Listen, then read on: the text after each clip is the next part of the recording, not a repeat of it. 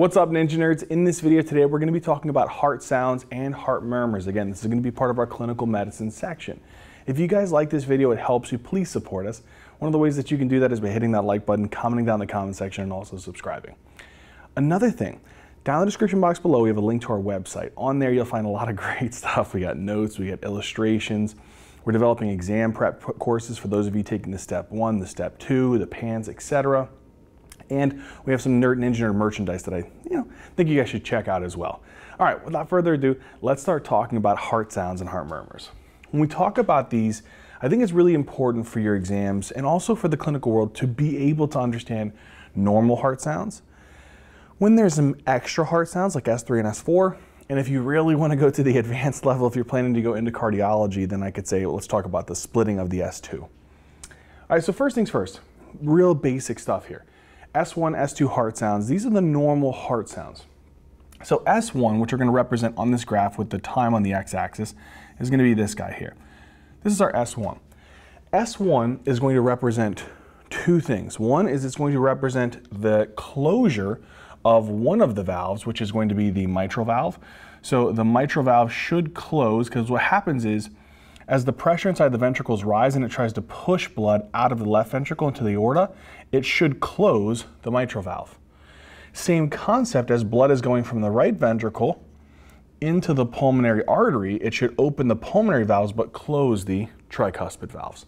So for S1, it should be the closure of the mitral valve and the tricuspid valve should close, and then subsequently, the aortic valve and the pulmonary valve should open. That's the basic concept behind that, but the sound is the closure of these valves. S2 is the opposite. So blood has already exited the left ventricle and the right ventricle. It fills the pulmonary artery and fills the aorta. What happens is during diastole, some of the blood will try to recoil. We don't want it to go back into the left ventricle. So we should close the aortic valve. Same concept. Blood from the pulmonary artery will want to kind of fall back into the right ventricle, but it shouldn't be able to go back into the right ventricle because of the pulmonary valve should snap shut. So whenever these two valves snap shut, that is the S2 heart sound. So it'd be the aortic, we're going to put a little O there, aortic valve closing, and the pulmonary valve will also close. One important thing to remember though is that the aortic side, the pressure is really kind of high. And so naturally the actual aortic valve should close quicker than the actual pulmonary valve should. So sometimes we represent this S2 as two parts. We represent an A2, which is the second heart sound, which is the closure of the aortic valve and pulmonary valve, but particularly the aortic component. And then the other component here is the P2, which is the pulmonary valve closing, which is a component of the S2. But both of these make up the S2, okay? All right, that's the basics. What we're gonna do is we're gonna add in some sounds and talk about the splitting of the aortic and the pulmonary valve sounds for the S2. Let's come to the S3 and S4. So S3 and S4 are interesting sounds. They're extra heart sounds. So now we should know that you'll have an S1, and then you'll have this A2 and P2. So we're gonna put S1, and we're gonna put A2 and P2. That's the S2 heart sound though. You add another heart sound in this, which we're going to talk about as S3. S3, the concept behind this is there's left ventricular dilation. That's the words I want you to remember. There's left ventricular dilation, so these ventricles are gargantuous. And so what happens is the actual left ventricle can easily fill. They actually rapidly fill with blood.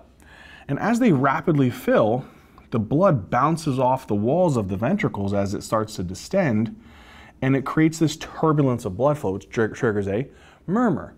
That is that turbulence of blood flow within the super dilated, rapidly filled ventricles is the S3 heart sound. So again, just to recap it, it's going to be rapid ventricular, we're going to put in this case left ventricular filling, which creates a massive turbulence of blood flow within the left ventricle, and you could say the right ventricle. And that is what precipitates the actual extra heart sound. All right, so that is going to be the S3. So this will precipitate what sound? the S3. So then we have to ask ourselves the question, what's the reason for the rapid left ventricular filling? Super dilated ventricles. What are some causes of dilated ventricles? CHF, which one? Systolic heart failure. So one cause would be systolic heart failure. The other one would be dilated cardiomyopathy, would be another really, really big one.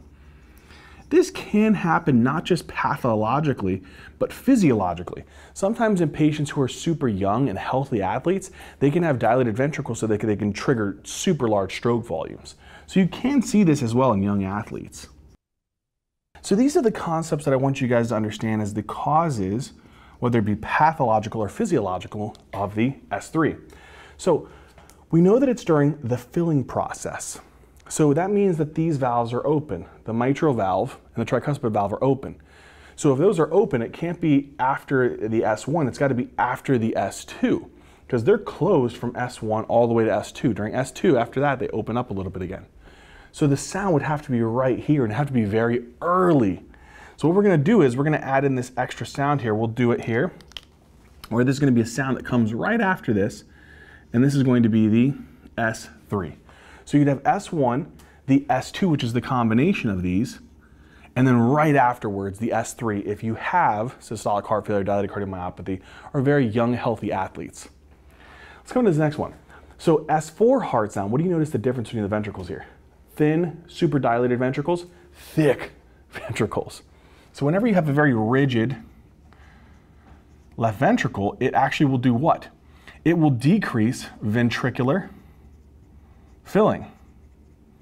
And if you decrease the ventricular filling process, what this does is this causes the atria to have to generate a very high pressure. And so the atria will contract super late. So you develop a late atrial contraction, because the atria are going to have to really, really work very hard to push blood from the atria and the ventricles because of the super high pressure in the ventricles and how poor their filling process is. So again, rigid left ventricle will decrease the ventricular filling. That'll make it really hard to get blood into the ventricle, so then the atria has to contract and very powerfully. And when it does, it generates the S4 heart sound. So the S4 heart sound is usually the result of the atria super working hard to contract and squeeze blood down. So it goes hard to get blood in. Whenever that happens and it makes it difficult to get blood in, the atria will then pound on the remaining blood in the atria to squeeze it down into the left ventricle. That is referred to as the S4 heart sound, but it comes later. So it has to go S1, A2, P2, which is your S2, and then in comparison to S3, S3 will come right afterwards if you have a dilated, rapidly filled ventricle. For S4, it has to come a lot later because now the atria have to contract to push the remaining amount down. So this would be your S4, and S3 will be somewhere in here as comparing the two. So now we've compared S3 and S4. The question comes is what's causing this rigid left ventricle to not fill? Diastolic heart failure. That would be a big one where they're super kind of hypertrophic and very poor at being able to fill. Another one is anything that causes left ventricular hypertrophy. What are two things that cause left ventricular hypertrophy? Aortic stenosis. This will definitely precipitate left ventricular hypertrophy. And if you hypertrophy this, can you fill it? No, it's a very small space. And the last one is chronic hypertension. This will also precipitate left ventricular hypertrophy. So these are the things that I want you guys to remember for the causes of an S4 heart sound. Okay, beautiful. At this point, we've covered normal, S1, S2.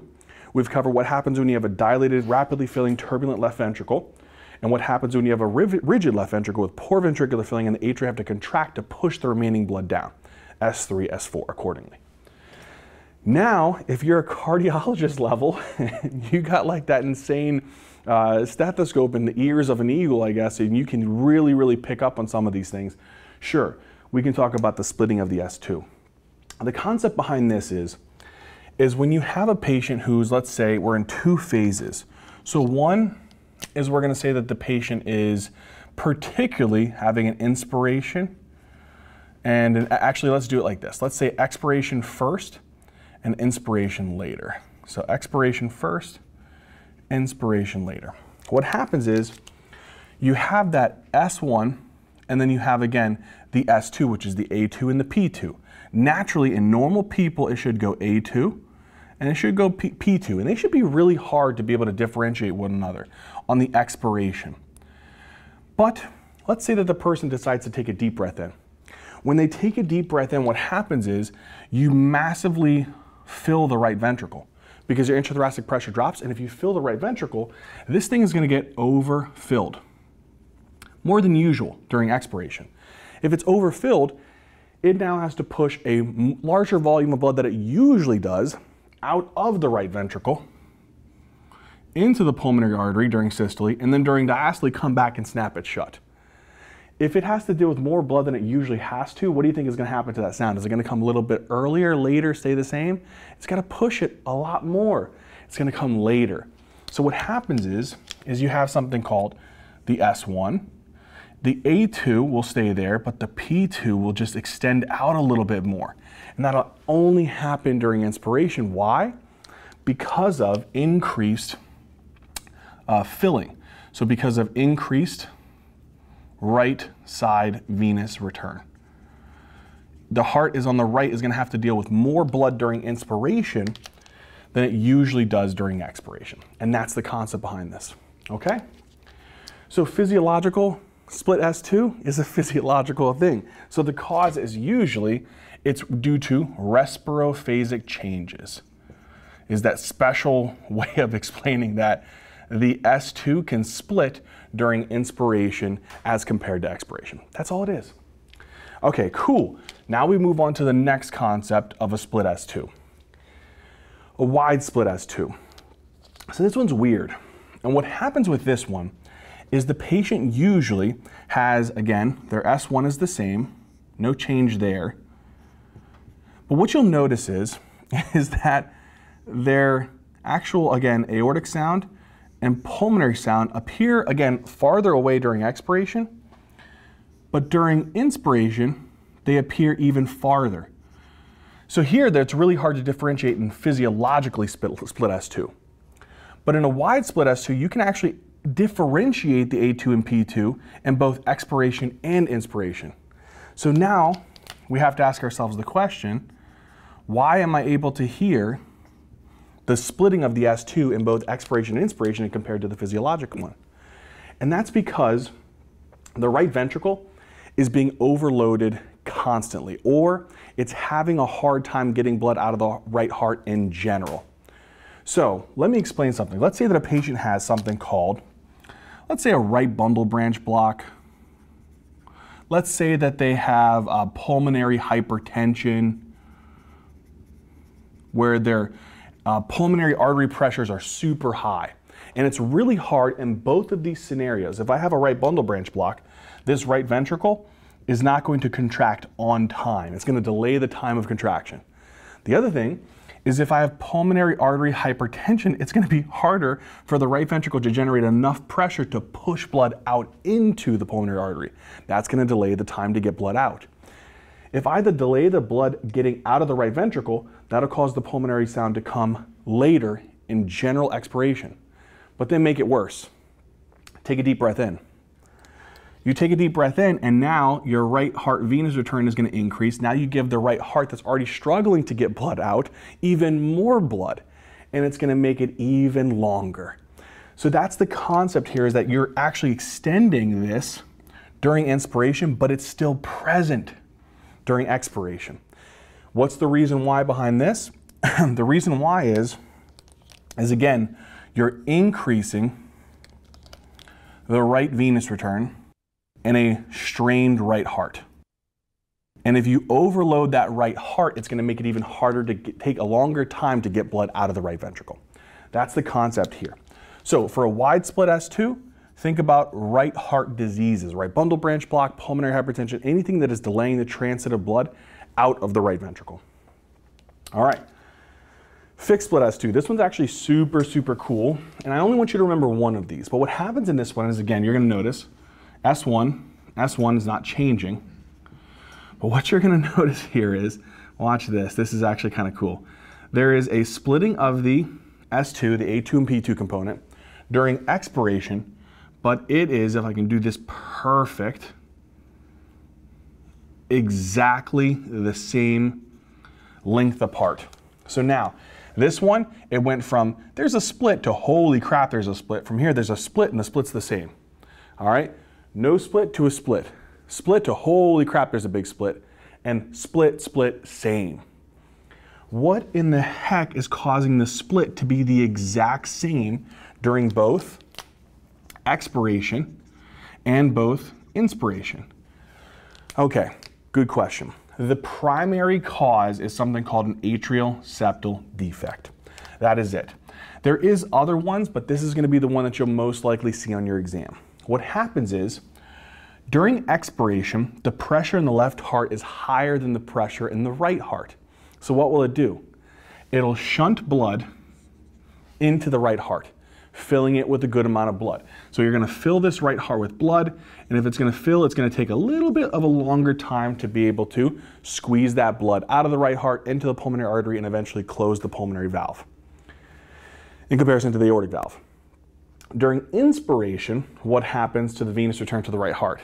It increases because you're pulling blood from the superior vena cava and the inferior vena cava, filling the right heart with blood, giving it more blood to have to deal with, a longer transit time between the right ventricle to the pulmonary artery and eventually shutting the valve. So what you'll notice is that the right heart venous return is fixed.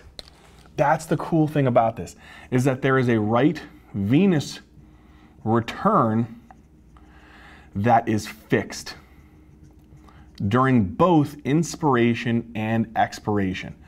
And what I mean by that is that in this patient, they're having blood coming from the left atrium to the right atrium during expiration because left atrial pressures are higher.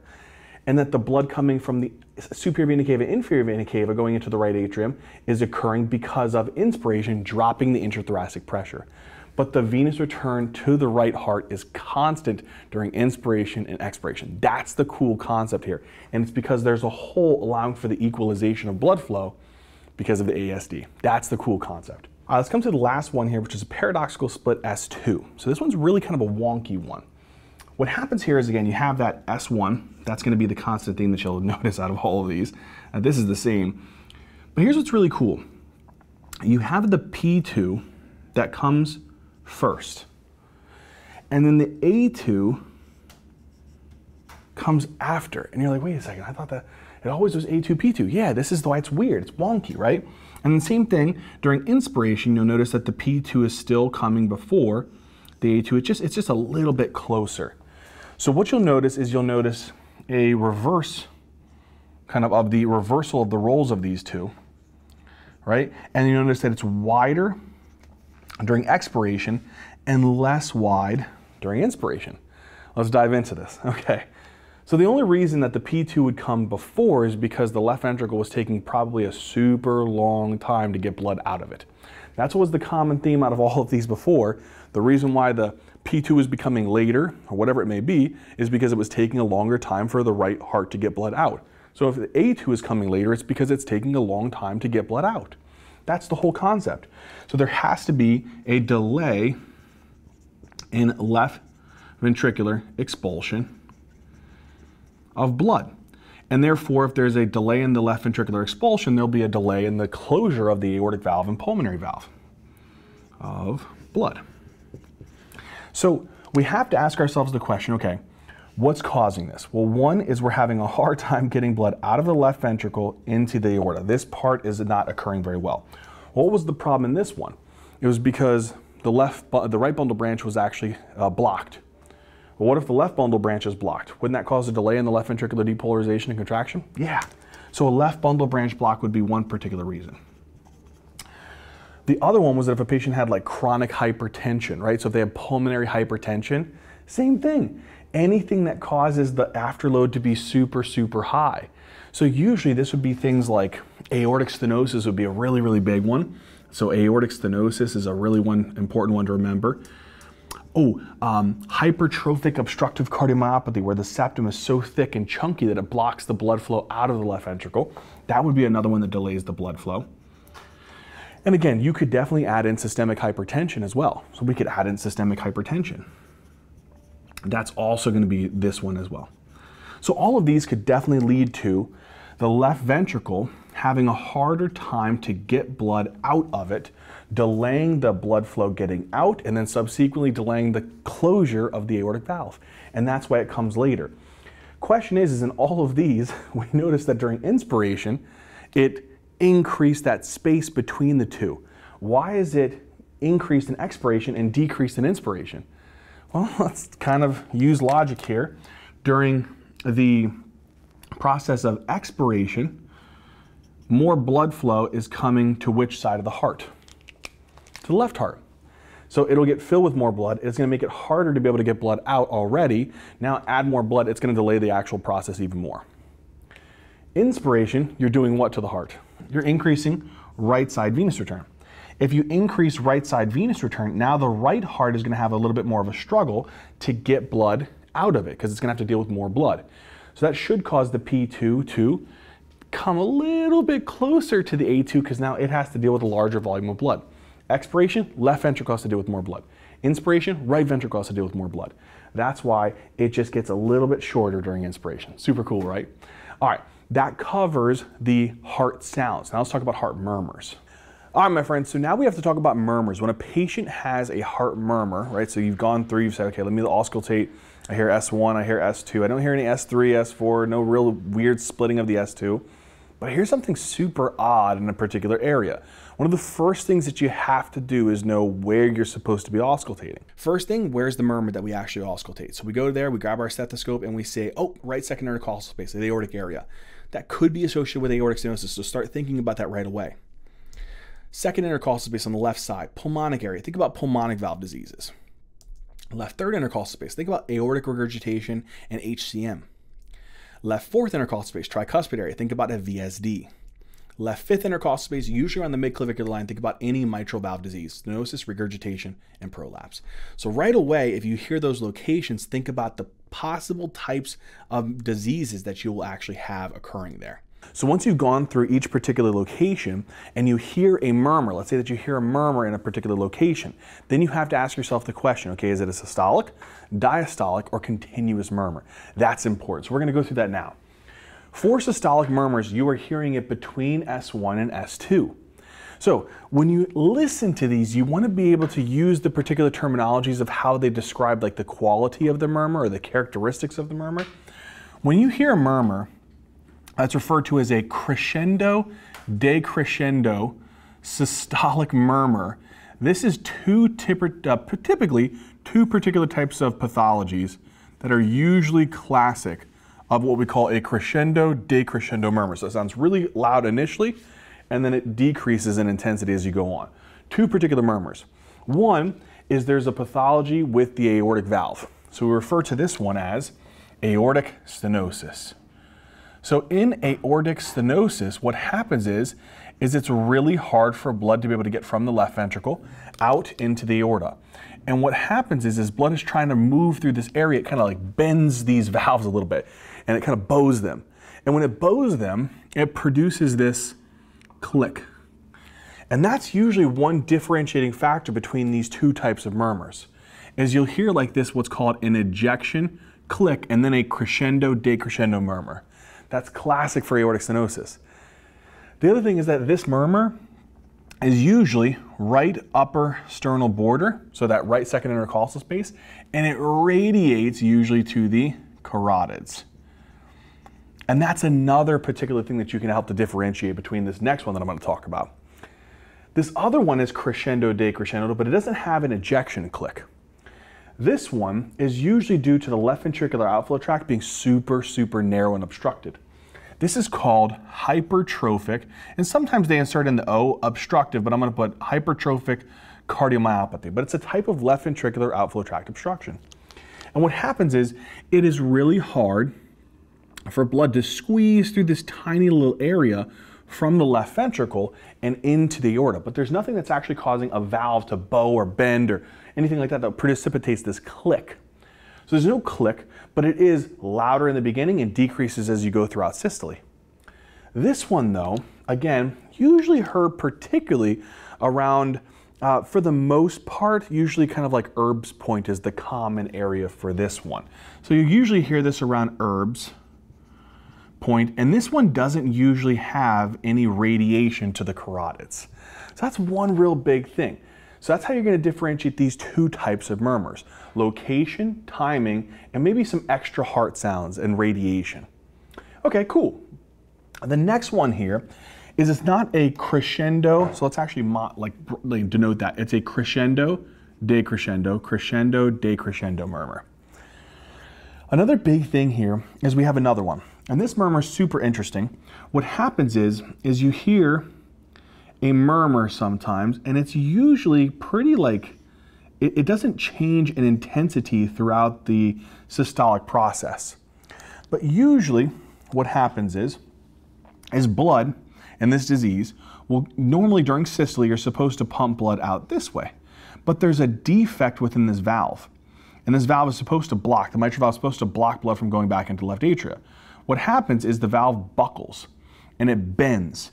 And when it bends, it opens up this opportunity for blood to kind of squirt back here into the left atrium, which produces this regurgitation.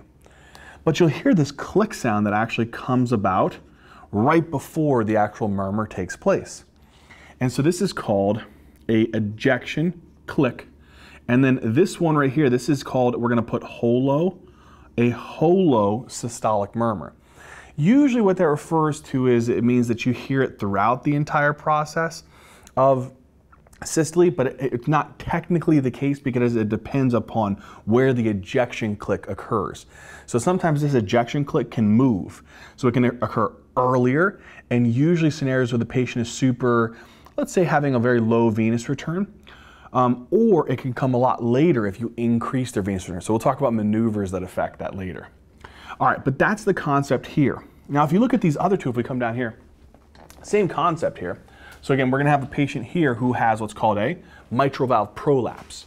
So we'll say this one is a mitral valve prolapse. They may have a regurgitating murmur associated with it. Another patient may have the same thing, but this may again occur throughout the entire, so this is truly what we refer to as more of a holosystolic murmur. So we're gonna put here again, this is definitely more classic of what we would use that term of holosystolic. You're hearing it throughout the entire process. Sometimes they say pansystolic, holosystolic, same thing. But it's occurring between S1 and S2 continuously. This is because during systole, blood is supposed to go from the left ventricle into the aorta. But all this blood during the immediate part of systole floods right back into the left atria. This is true mitral regurgitation. So if a patient has mitral regurgitation, there will be no click unless they have a prolapse of the actual valve and then regurgitation. All right? Big thing to remember is both of these can be heard at the apex. This one has a click, this one does not have a click, but it also can be heard at the apex. The other thing is that this usually radiates. It radiates, and if you listen at the fifth intercostal space, you go over here, you may be able to hear it in the axilla. So sometimes this may also radiate to the axilla. So that's one way that you can help to differentiate between these two. But then there's one more. Another one is where you again can hear this murmur, and it appears to sound holosystolic or pansystolic. So you hear it throughout the entire systolic process. This one is again, when we say holosystolic, it's because of a VSD. So we had mitral valve prolapse, mitral regurgitation, and what's called a VSD. Now, the VSD is usually particularly heard more likely around that fourth intercostal space. So if you really wanted to, you could add that you'll hear this on the left fourth intercostal space. But what happens is, the moment systole occurs, blood is supposed to go from the left ventricle into the aorta. The blood will jet over here into the right ventricle. So the smaller the hole is, the louder the murmur is generally. The larger the hole, the softer the murmur is. And that's just because of the actual turbulence of blood flow. But in that concept here, whenever this happens, it's going to be out throughout the entire systolic process. One of the big things is location. All right, that's going to be one of the key things here. And we'll also talk about maneuvers.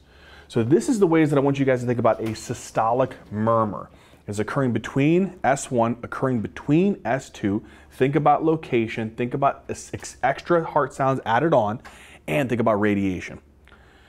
And then again, use your terminologies to differentiate the quality or characteristic of the murmur. All right, cool deal. One quick thing before we move on. I mentioned pretty much all left heart murmurs, right? It doesn't seem like I mentioned many right heart murmurs. The reason why is left is the ones that we're more concerned with, right are less common. Plus, guess what? Aortic stenosis and pulmonic stenosis will have the same type of quality of murmur. It'll just be a different location. Mitral regurgitation and tricuspid regurgitation will have the same type of murmur. It'll just be a different location. And so that's the big things to be able to understand the difference about. All right, cool. Diastolic murmurs. What does that mean? That means that these murmurs are occurring between S2 and S1. It's occurring after diastole, or during diastole, I should say. So in this particular scenario, we don't have any murmur between S1 and S2. It's coming after S2. This one's interesting. What happens in this one is you'll hear this murmur and it'll be the same between these two. They'll look exactly the same in configuration. And it looks like it's decreasing in intensity as you go throughout diastole, right? This is called a decrescendo type of murmur, all right? What's the difference between these two? All right, in this one, the patient has what's called aortic regurgitation. And again, it'd be the same concept if they had pulmonary regurgitation. They would have a decrescendo murmur. In this particular scenario, blood will be jetting backwards during diastole. Blood's supposed to come back, but it gets blocked by the aortic valve. If the aortic valve is damaged, it'll jet back in and precipitate turbulence of blood flow, precipitate a murmur. In this scenario, for aortic regurgitation, where would you generally hear this? It's usually around that left third intercostal space. We refer to this as Erb's point. So you should be able to hear this around Erb's point, right? If it was pulmonic regurgitation, it'd be a little bit different, right? So that's usually around, like, again, usually more of like that left second intercostal space rather than the left third intercostal space. So now that's one particular point. The next thing here is that in this other disease, this is mitral stenosis. So this is called mitral stenosis. What happens in mitral stenosis is this valve is so stenotic and it's really difficult to get blood from the left atrium into the left ventricle. Super difficult. And what happens is as you're trying to push blood through here, these valves will start to kind of like buckle, if you will. And they kind of buckle at a certain point, which kind of gives them this weird sound as you're trying to squeeze blood through this small area here. They precipitate a kind of a clicking sound or a snapping sound. And that happens right here before the decrescendo murmur. You know what they call this? An opening snap. We're going to put OS. So you'll hear this opening snap at the apex of the heart, then a decrescendo murmur that comes after that one. That's classic of mitral stenosis. So if I say opening snap, decrescendo murmur, apex, mitral stenosis. If I said Erb's point, a decrescendo murmur that was auscultated, you would say this is a aortic regurgitation type of murmur. All right, so we got these down.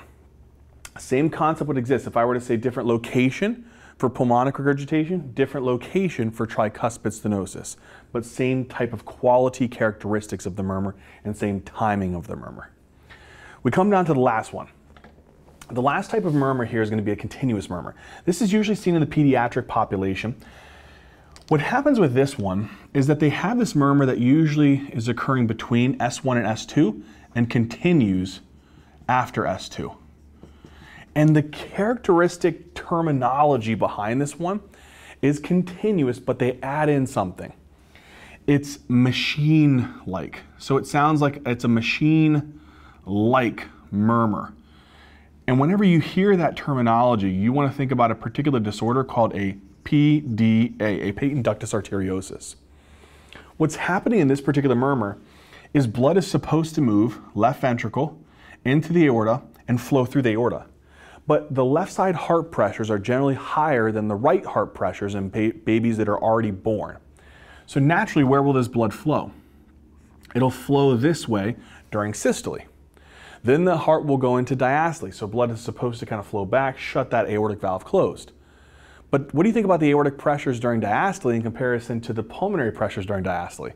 It's still higher. So regardless, blood will keep shunting from the aorta into the pulmonary artery during both systole and diastole. That's why it's continuous. But one of the weird things is that this one is usually located around what's called the left infraclavicular area. So this one is not a part of that classic locations that we kind of annotated prior. So this is the way that we would define murmurs in a very simple concept.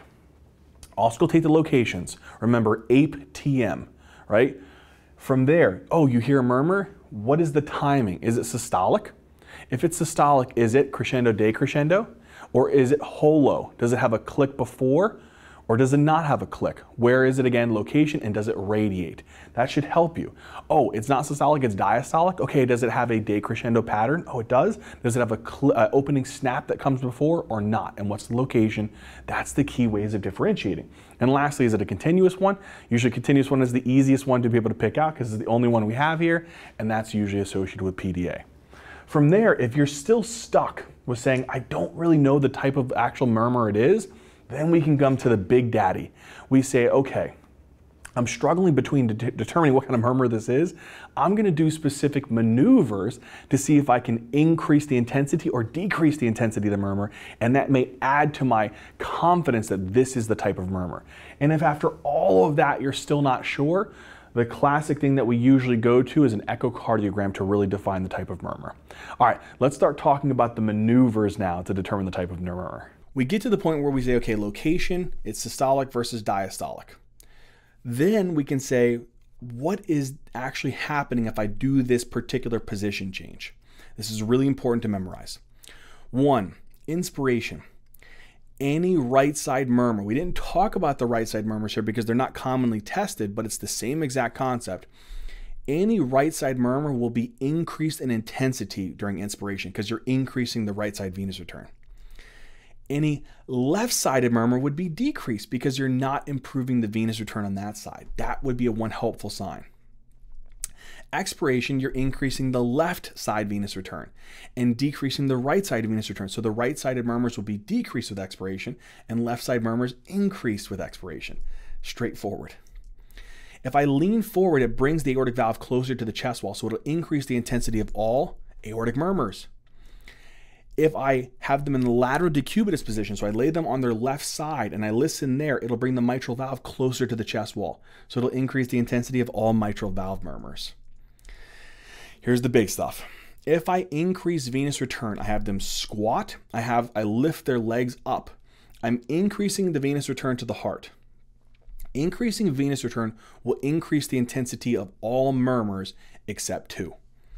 It'll increase the intensity of all murmurs except 2, which are hypertrophic cardiomyopathy and mitral valve prolapse. It'll bring the actual mitral valve prolapse. Remember, there's a click and then a murmur. It'll bring the click later and make the murmur shorter.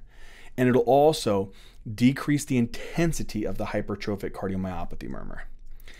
If you do the opposite here, which is decrease the venous return, you Valsalva, which increases the intrathoracic pressure and reduces venous return, or you stand, which reduces venous return. That'll decrease the intensity of all murmurs except what? Mitral valve prolapse and hypertrophic cardiomyopathy. In this, it'll actually increase the intensity of HCM, and then what it'll do is, in this scenario here, for mitral valve prolapse, you have to think about it. It's actually going to cause the click to come earlier, and then the actual murmur after that to be much longer. And that's the big thing to remember. Okay, next one is afterload. When you increase afterload, you're squeezing these hand grips. And what this will do is, this will increase the intensity of an aortic regurgitation murmur and mitral regurgitation murmur. And it'll decrease the intensity of an aortic stenosis, mitral valve prolapse, and HCM murmur. For decreasing afterload, this is going to be using things like amyl nitrate, and it's super short acting, and it'll dilate the vessels. If it dilates them, it's going to do the opposite. It's going to decrease the aortic regurgitation and mitral regurgitation murmur and increase the aortic stenosis and mitral valve prolapse and HCM murmur. The whole concept behind this is if you increase afterload, the pressure inside of the aorta, it's going to shoot blood back into the actual ventricle and also make it easier for blood to fly back into the left atrium. That's why it'll increase these murmurs. If you decrease the afterload, the blood won't be shooting back into the ventricle and shooting back into the atria. That's why it decreases in this types of murmurs. For aortic stenosis, mitral valve prolapse, and HCM, Again, if you increase the afterload here, what you're doing is you're making it harder for blood to leave the left ventricle and move out into the aorta. That's going to decrease the flow across the aortic semilunar valve, decreasing aortic stenosis. That'll decrease the buckling of the mitral valve, decreasing that click and then murmur. And also, it'll actually help because what it'll do is when you increase afterload, we'll talk about this a little bit later, but it keeps more blood in the left ventricle and stretches out the left ventricle and flattens out that septum and reduces the obstruction there in HCM. But that's the concepts I need you guys to remember.